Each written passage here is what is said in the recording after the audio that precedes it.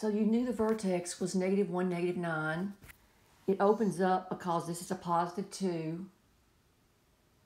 The axis of symmetry is a line that cuts it in half, and that's a vertical line, and vertical lines are x equals, so it's x equal -1.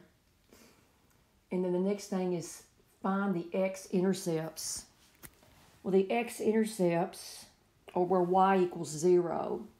So I think I'll use this form here. So to find your x-intercept, let y be 0. So that's going to be 0 equals 2x squared plus 4x minus 7.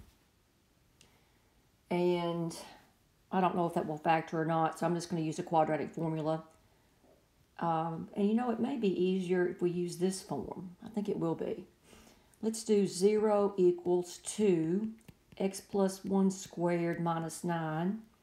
So add 9 to both sides. So that's 2, x plus 1 squared equals a +9. That's x plus 1 squared equals 9 over 2. And now take the square root of both sides. And of course, that's going to give me plus or minus.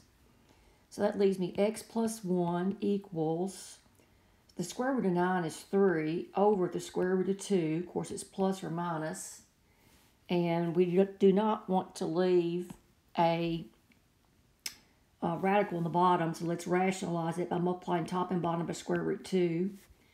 So that gives me plus or minus 3 square root of 2 all over 2, because square root 2 times square root 2, I keep hitting the wrong thing, is that. So x plus 1 equals plus or minus 3 square roots of 2 over 2. And now let's subtract this 1 from both sides, and that gives me x equals -1 plus or minus 3 square roots 2 over 2. And then the y-intercept, you got correct.